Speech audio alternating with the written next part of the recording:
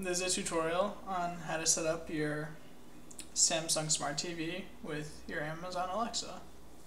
So the first thing you want to do is create an account on Alexa Smart TV. Once you have that, you want to go ahead and log in. As you can see, I have no devices currently. So then you're going to go ahead, SSH into your RaspberryPi, go into any directory really, and you're going to clone this repository.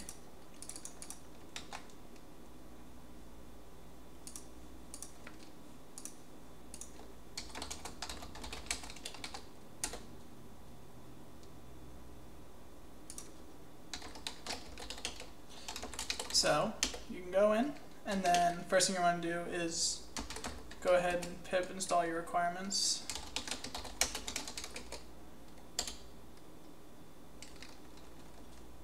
So I already have everything installed, but for you it'll install. Alright, next thing you want to do is make sure your TV is on and on the same network as your Raspberry Pi. So you're going to go ahead and run the command line tool with scan. And it's going to scan for the TVs on your network. So as you can see, it found this one TV. It'll give you the name, model, what series it is, the IP address, and the MAC address. So what you want to do is go edit the TV config file, and you want to basically input what it printed out right into this file. So you're going to put in your host, your TV model, the MAC address, and then here you're going to put in the name of what you want to call it from your Alexa. So if you leave it as TV, it'll just say, Alexa, turn on the TV. But if you change it to kitchen TV, you'll have to say, Alexa, turn on the kitchen TV. Prefer HD is if you say, change the channel to ESPN, it'll always try and use the HD channel number instead of the regular channel number.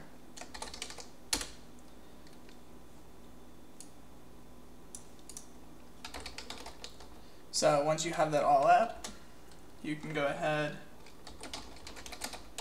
and log in. And this is going to log in directly into your Alexa Smart TV account that you should have just created. Sorry, I don't know that. So once you log in, you're just going to register your device, which is registering the Raspberry Pi.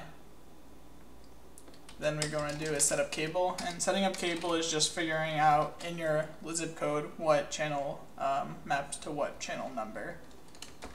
So you'll have to go ahead and run set up cable, and you're going to enter in your zip code, and it'll give you all the cable providers in your area, and you'll just choose which one you have. So I have Verizon, so I'll choose 8.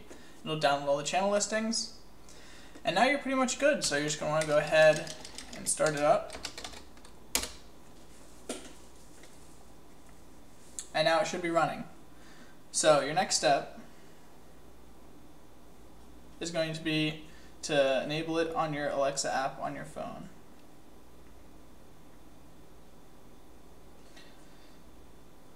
So you're going to want to go into the Alexa app, go into your smart home, go to the smart home skills, and you'll search, I already have it, but you'll search for a Samsung Smart TV controller. Go in here and just enable it. It's going to take you back to your Alexa Smart TV account, and you're just going to need to log in to link your account. Once that's done, you'll just click close and click discover devices.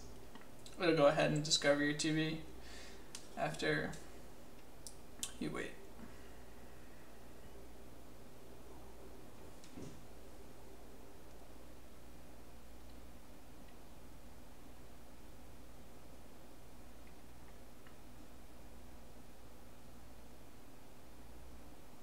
So for me it says no new devices found because I already added this TV, as you can see here, but for you it should find this TV.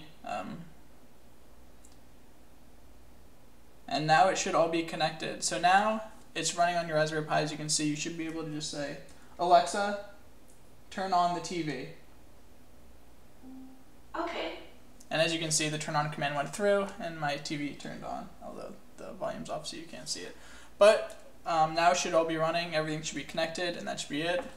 So if you press Control-C, you'll stop the server. So what I recommend doing is just running this inside a screen command.